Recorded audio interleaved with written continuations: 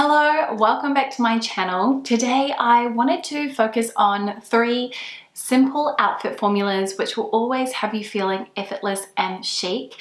For me, this has definitely become a huge part of my routine when it comes to getting ready in the morning, especially as I am quite time poor. So knowing what outfit formulas are just going to work straight off the bat, that I don't even have to really put much thought into it, is something that saves me a lot of hassle and a lot of time. Today's video does include a paid for integration with SSENSE, who I'm really thrilled to be partnering with them because I have been shopping from their site for years and years. I do have 3 items that I've purchased which I'm going to share with you, and I'm going to be styling as part of these outfit formulas throughout the video along with other items from my wardrobe. If you aren't already familiar with SSENSE, I consider them to be a luxury retailer. They're based out of Canada and they have a really amazing selection of brands. They've got Acne, they've got House of Dagmar, Philip K, Ganni, The Row, Totem. Then they also have some of my favorite Korean brands like Low Classic and Nothing Written. There's a lot of variety there, and I have to say I think the buyers are doing an amazing job because every time I go on their site I always find something I want to add to cart.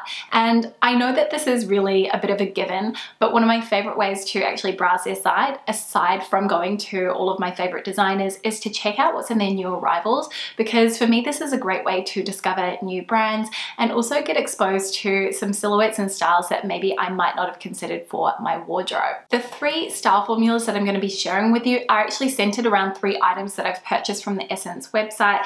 So the first one being these beautiful trousers from House of Dagmar. These are the Valentina crop trousers and they have the most beautiful cotton boucle fabric. It's really texturally interesting and I love the wide leg and the fact that they are a bit cropped. For me, that's a fun way to play with proportions and adding balance into my outfits, but also keeping things interesting by having that texture, that visual component, which is alluring and that is really striking as well, and great if you're wearing a monochromatic outfit. I have these in the size 36, which is the equivalent of an AU8 or a US 4. So that is the first item that I will be sharing. The second piece is a basic tank, and I have to say this is actually one of my favorite items in my closet. It is a simple little ribbed tank from Philip K. This is a cotton stretch and it is so comfortable. I actually took this with me on my recent trip to Dallas and it was a great little layering basic to have, something I could wear on its own but also good to layer underneath items as well.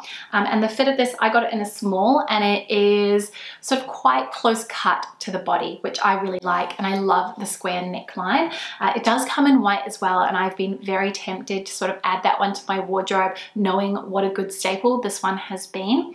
And then the third item that I purchased from SSENSE, which I'm planning to center these outfits around, are these sandals from Jill Sander. I've been wanting to purchase a pair of these for a while, and actually I found the price on the SSENSE website, I think it was better than anywhere else online. So I immediately added them to cart.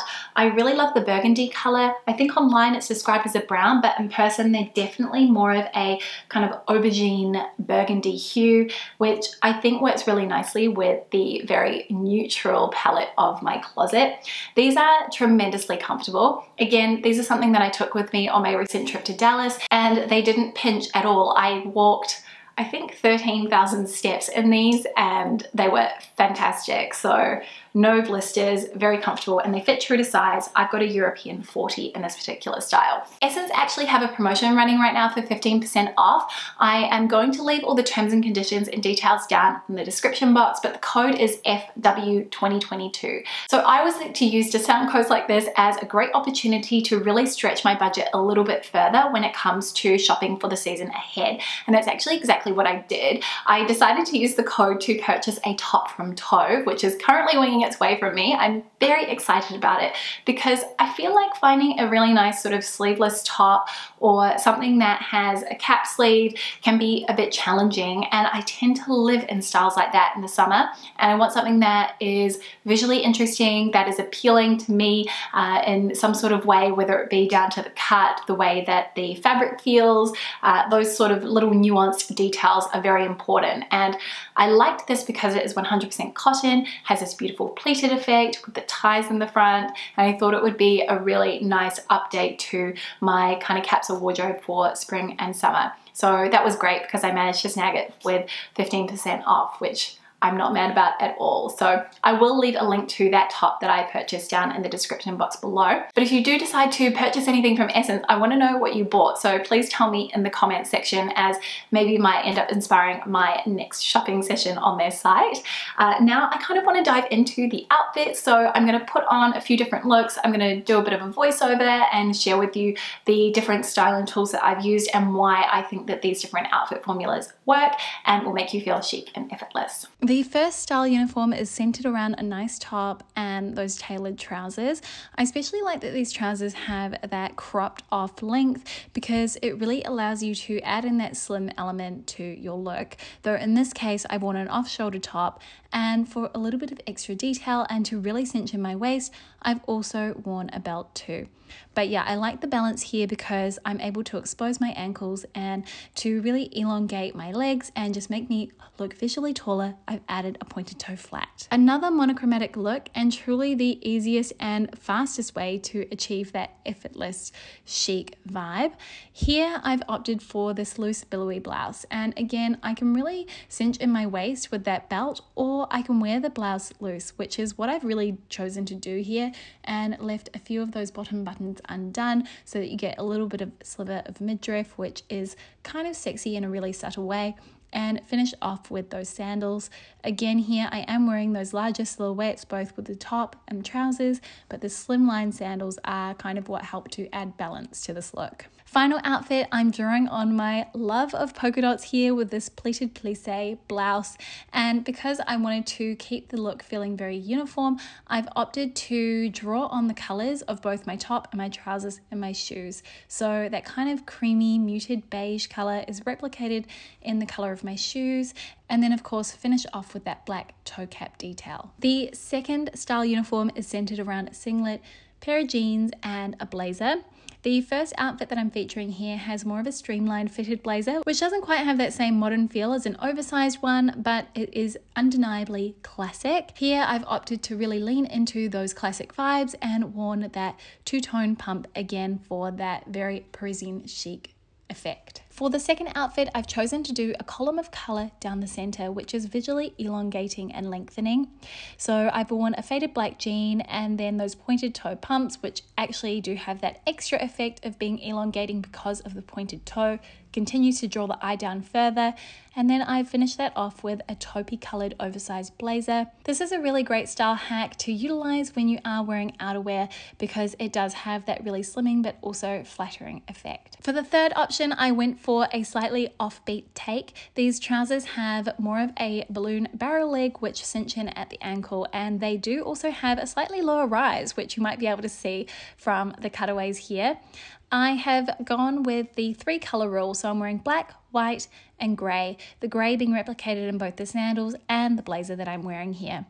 This is something that helps to create a really harmonious outfit and it doesn't feel visually cluttered. The final style uniform, which I think is effortlessly chic, is a singlet with a pair of fluid trousers and then a nice strappy sandal, something that has a barely there look on the foot.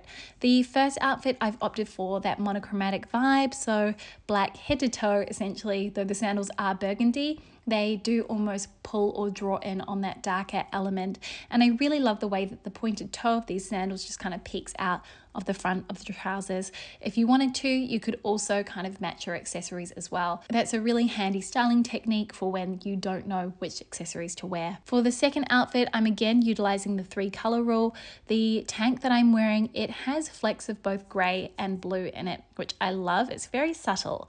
The trousers, of course, are grey, and these ones are quite long through the leg actually, and I like the way that they puddle around the ankles.